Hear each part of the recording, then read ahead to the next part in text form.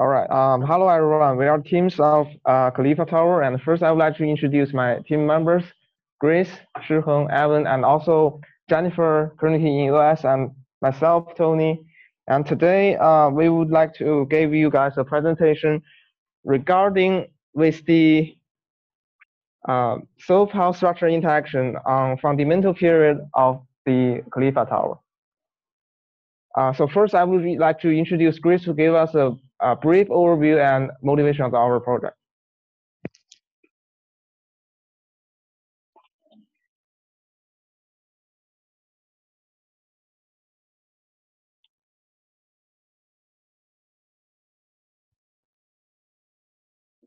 So the presentation will be divided into seven parts: the motivation, objectives, background, methodology, result and discussion, summary and conclusion, and statement of contribution. So I will be covering the motivation and objectives part, and Jennifer will be covering the background, and Shiheng will cover the methodology part, and Tony will cover the result and discussion, and while Ivan will cover summary and conclusion and also the statement of contribution. So firstly, why do we choose to undertake this project? This is because firstly, when the four choices appears in the poll, we found Khalifa Tower to be very captivating because it is the tallest building in the world in Dubai, and it has 163 stories. But then we begin to wonder, although Dubai is not in a seismic zone, it is located near to a very active seismic zone, which is in Iran. So we begin to wonder, what if Dubai gets influenced by the seismic activity, and how should this tallest building withstand the earthquake impact? And according to the municipality of Dubai, every building in Dubai is built according to withstand the earthquake impact. And the Burj Khalifa itself is built to withstand the impact of a magnitude of 7 of an earthquake. And we choose to focus mainly on the part of the soil pile structure interaction, because through hearing to professors lecture and also doing some research by ourselves, we found that soil pile structure interaction has an impact on the fundamental natural period of a building. So what is the fundamental natural period or the natural frequency of a building? So basically, fundamental natural period is an intrinsic value of a building, a construction. Like this material is hard is an intrinsic value of this material. The fundamental natural period is an intrinsic value of this construction. So during the earthquake, there are many different sinusoidal waves that have different frequency, and one of the frequency will inevitably match with the natural frequency of this building. And when this occurs, resonance may happen. When resonance happens, it means that the trough and peak of the frequency of the building and also the frequency of the earthquake matches, and thus the amplitude will superimpose on each other and thus create some detrimental impact on the building. And this will result maybe in the collapsing of the building, like in the one instance in the Roman history when the soldiers' stepping frequency matches with the bridge frequency and causes the collapse of the bridge. So it is important for us to figure out the natural frequency of a building, and thus helps us to predict what is the maximum deformation of the building when the frequency of the earthquake matches with the frequency of the building. We will do this by employing a comparison between a building without pile and another building with the pile, because we want to investigate how does the soil pile structure interaction influence the natural frequency of this building. And we will perform two analyses. The first one is the modal analysis. Through modal analysis, we can find the natural frequency of this building, and through harmonic motion analysis, we will be able to impose some different a force that has different frequency ranging from 0.1 to 1, and thus we can see how does what is the maximum deformation of the building when the frequency of the force that we impose matches with the frequency of this building. The objective of our research is to investigate the influence of soil-power interaction on the natural frequency of the structure. And next, I will invite Jennifer to give us a brief introduction of our project. Thank you for the nice introduction. I'm going to go ahead and talk about some of the background history of the Burj Khalifa, as well as some information about its foundational build. So the Burj Khalifa could be said to have been a recent project as it was built in January 4th of 2010.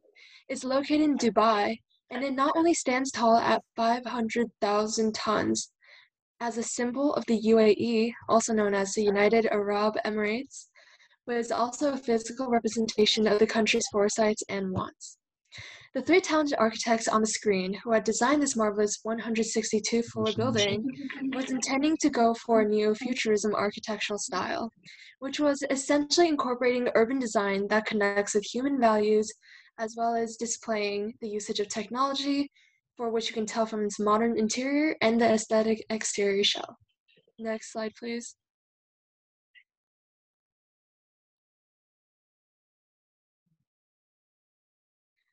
So when talking about the inspiration of the Burj Khalifa, we have to talk about the spider lily, which is a regional desert flower. So this particular flower is widely cultivated in the lands of Dubai, and aside from the three-leaf structure, similar to how the petals of the flower protrude the stem, as you can see in the pictures, the side wings of the Burj Khalifa also extends from its central core structure, showing their many shared characteristics. Next slide, please. So when talking about the usage of the building, there's a variety of purpose that was destined for this tower, but its original idea was to make it the tallest skyscraper in the world. It has now been incorporated into a residential hotel, restaurant, and home to a lot of entertainment that attracts tourists from all over the world. The meaning of the tall height of the building holds more than just aesthetics. It was meant to symbolize the fast progression of Dubai and acts like an emblem of the Middle East. When it was first built in 2010, the Burj Khalifa was the tallest building in the world, and this was also done so to signify Dubai's role and position, more specifically to emphasize the necessary existence of Dubai's oil trade through tourism. Next slide, please. So let's take a look into the interior foundation, and I'm going to give a brief summary. The foundation of this building is supported by large concrete raft design consisting of 3.7 meter thick foundation and an underground pile supporting system. This particular design allows the weight of the building to be spread across a large volume, decreasing specific weight load at any point. The tower's unique Y-shaped structure provides both aesthetic and shapes the core of the building. Its functionality also reduces wind force and setbacks, provided by its stable configuration.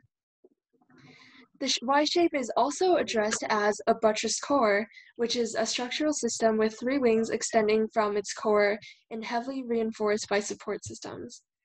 And this type of structure will allow each individual floor plate to provide a different width. The shaping of the building will cut down wind flow, which is especially needed in tall buildings for emphasized safety and durability. I would now like to welcome my teammate Shihun to talk about the methodology of the model structure. Okay, thank you, Jennifer. And now I'm going to introduce the methodology of our group. So our methodology are mainly about two aspects, the geometric model and structure properties analysis. You can see that in our model, there are two parts. The first part is main building, which is the tower as shown in the right picture, and the second is pile foundation. The third is soil stratum.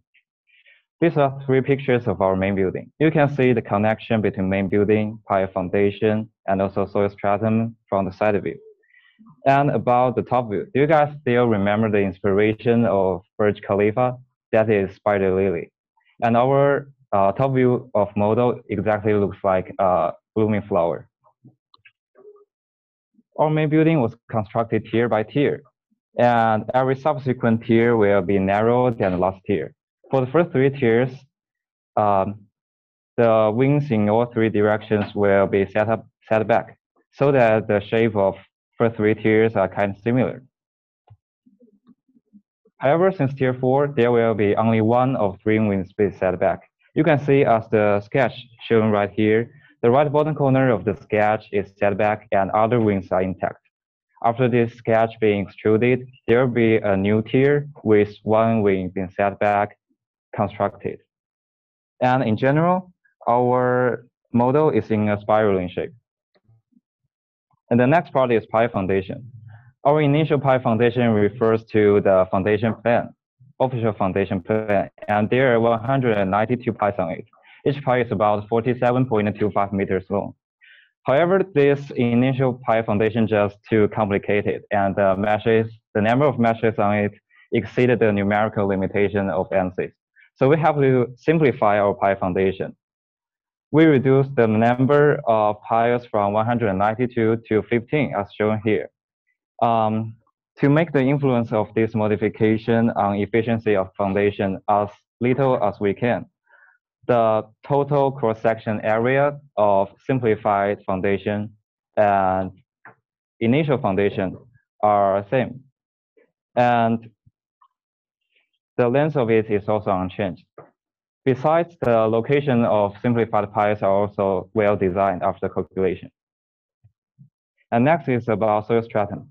There are 4 layers in our soil stratum, and there is a blank space among the middle of soil stratum that is preserved to the pi foundation to prevent overlapping of model in advanced analysis. And the second part of methodology is structure properties. And I'm going to talk about the materials that we assign on our model. For the main building and pi foundation, the upper structure of main building is structural steel, and lower part is tower concrete. The foundation just default concrete. The difference in density of this concrete as shown here, and the density of main building is calculated by using the total weight of Burj Khalifa, which is 500,000 tons, divided by the volume calculated by ANSYS. And the Young's modulus that we applied here are just from engineering data of ANSYS. And then is material assigned on our soil strata. There are 4 layers. The first layer is made of soil, and the second layer consists of limestone. The third layer is about sandstone, and the last layer also limestone. Of course, our soil strata was simplified, but to guarantee the accuracy of our Young's modulus, the Young's modulus of every tiers here are obtained by weighted calculation of thickness and Young's modulus of submaterials inside every layer. And then is connection method that we use. For the contact regions between upper structure and the lower structure of main building, and also the pi foundation is bounded to simulate the real condition. And for the contact regions between pi foundation and every layer of soil strata, that's frictional. And the frictional coefficient is about 0.3. And the last thing I want to mention is mesh. Our meshes model is generated automatically by ANSYS, and with default mesh size which equals to 87 meters. And as I have mentioned, the number of meshes in our initial pi foundation just 2 in normals. And after simplification, you can see the mesh on our simplified pies just much more simple, which fulfills the restriction of academic version ANSYS. And that's all for my part. And now let me to invite Tony to give us introduction of modal and harmonic motion analysis.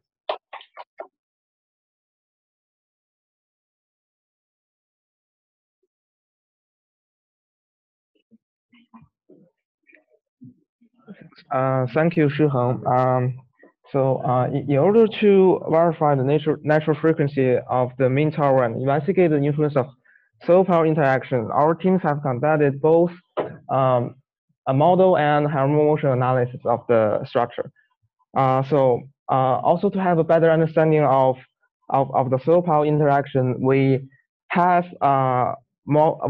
sketched the structure, two type of structure that like shows on the slides. On the left hand side, the structure is without power foundation, and on the right hand side, the structure is included a power foundation system. Here's the result of our model analysis, and this structure is do not contain a power foundation system, and as you can see, the deflected shape, and for mode number 1 and mode number 2, and here is another model analysis result that the structure with a power foundation system, mode number 1 and mode number 2. Okay, so at the end of analysis, we come out two tables that contains the natural frequency of the structure under the mode 1 to mode number 6, and the left hand side, the table shows on left hand side is the structure that without the power foundation, and also the table shows on right hand side is the structure with the power foundation system. And the result indicates that the structure with a power foundation system would have a large natural frequency, but a small natural frequency, but a large fundamental period. This indicates that the solar power interaction may increase the fundamental period of building. So we have also do actual harmonic motion analysis to simulate the seismic motion and verify the natural frequency of the building. And as you can see on the slides, here's the deflected shape of the building that without a power foundation. And when looking at the period equal to 13 seconds, the structure has a maximum response amplitude equal to around 50 meters.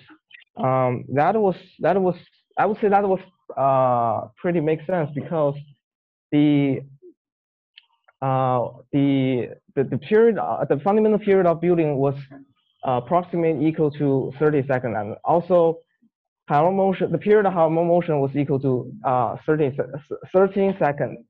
Therefore, in this situation, the renaissance occurred. So the structure would have would act in a maximum response. And here is another deflect shape that the structure that includes the power foundation system. And when looking at the periods equal to 23 seconds, it has the structure has a maximum response amplitude equal to 17 meters, and that was also makes sense because the fundamental period of the structure that have a power foundation was approximately equal to 17 seconds, and that's the value is approached to the period of the harmonic motion. So, and in this situation, the renaissance occur. So the structure have the maximum response. Oh, also, I would like to show you guys the total deformation for the on the top of the tower is equal to 3 meters that have a power foundation, but it's 4 meters do not have power foundation. Therefore, the one half power foundation has a less deflection. So overall, our model analysis is successful, and our teams have achieved our analysis goals. So, but they're still necessary to review some of the field assumptions and modeling decisions. So our project focuses entirely on modeling and sketching the external building features. But our teams do believe that the interior structural components may or will significantly impact the fundamental period of building. So we have computed the mass density of the building by using the total mass of the structure divided by the total volume of the structure. The second point is the soil layer property and soil stress parameter included in ANSYS may not be the same compared to the exact set half. Some soil layer properties and soil stress parameter, including friction angle, engine shear stress, are not considered in ANSYS software. but we only input the modulus of elasticity of each soil layer into the ANSYS. The second point is the power group composition configuration is complex. In reality, the Khalifa Tower was constructed based on 200 piles in a power group, but we just because the ANSYS cannot be able to solve a multiple mesh and to give a solution, so we just simplify and adjust the piles to a small, large diameter piles and less pile in the power group. Although the hierarchical motion analysis of our structure generates meaningful results, but there are some limitations restrict us to investigate the soil power interaction under a seismic loading. So the point is the ANSYS cannot mobilize a seismic motion because earthquake is not considered as a hierarchical motion, and the seismic analysis required hazard response spectra and peak ground acceleration to calculate the phase shear and lateral displacement of the building. And also, this topic may relate to the set effect and wave propagation. So, and this topic is way complicated than we expected, and we have not included in analysis part. But please know that we have some of the seismic historical events mentioned in literature review section. So that's all about the discussion and analysis, and I would like to introduce Evan to give us a brief summary and reflection of our project.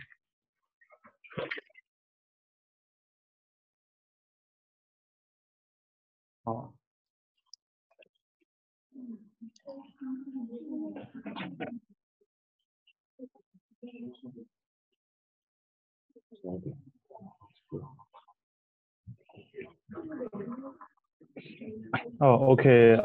Thank you, Tony. Let me briefly summarize the presentation of our group.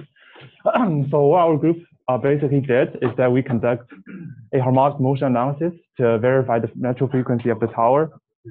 And the result manifests that, oh, sorry about that. And the result manifests that with SPSI, which means that soil pile structure interaction, will decrease the natural frequency and increase the natural period of the tower.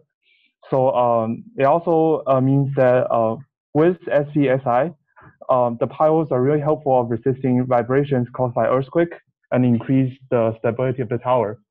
So let me repeat the result of our group again. So the natural frequency of the tower without pile is 0.072 hertz, and the amplitude of the wave is 50 meter.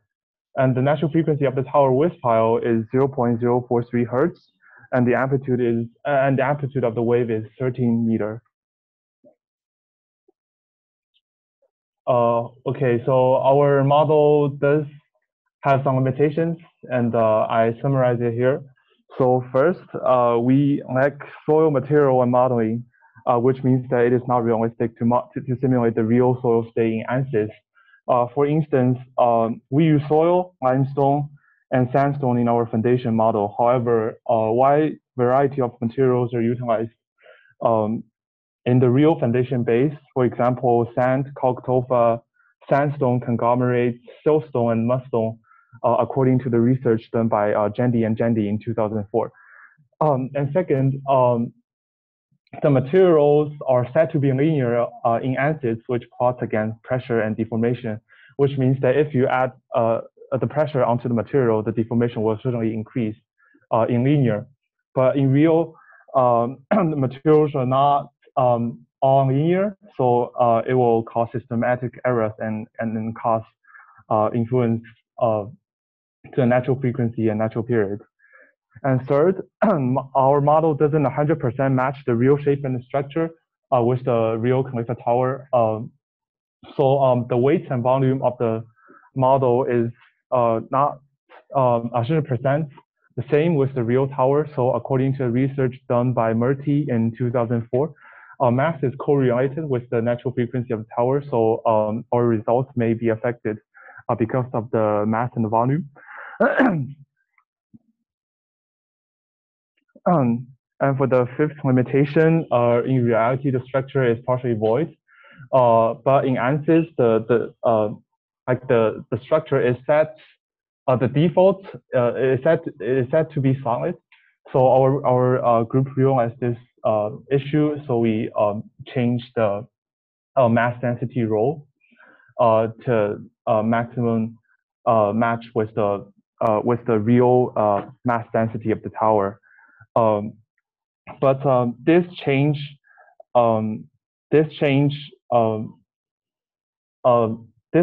will definitely cause a problem in cause error and uncertainty in natural frequency. But it matches with the first and second mode according to the analysis. And for the last limitation, the number of casting place pile is not exactly the same compared to the real number of casting place pile. So according to what Shihan just introduced, that we, in order to simplify our model, we just constructed 15 casting place piles.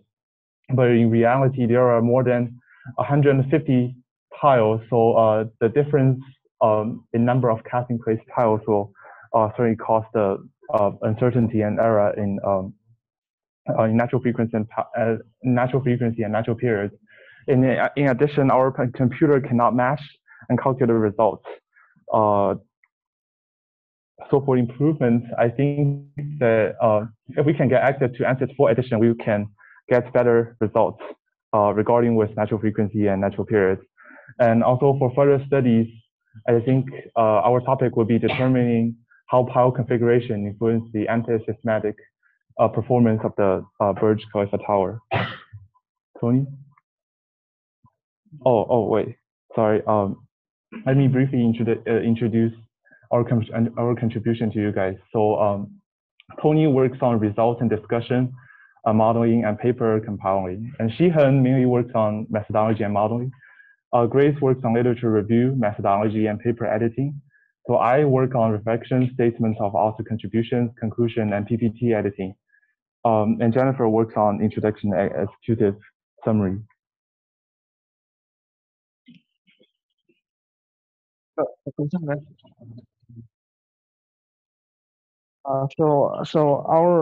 Thank you, Evan. So our modeling and analysis process is very successful and help the team to further understand the relationship between the solar power interaction and the fundamental period of building. And we would like to thank for our Professor Burha to the support and help on both sketching and analyzing the structure. And also we would have thanks for our teaching assistant Blair and Curtis for help and support. Also for all of the classmates. Thank you all. Very beautiful. To give any comment or question. Beautiful slides. Thank you all for a wonderful presentation. Just one remark. I think Tony said that they replaced the number of piles with 15, but made sure that the cross sections are the same. Is that what you said, Tony? There's a question for you from Professor Burha. Tony is just wearing his earphone just now.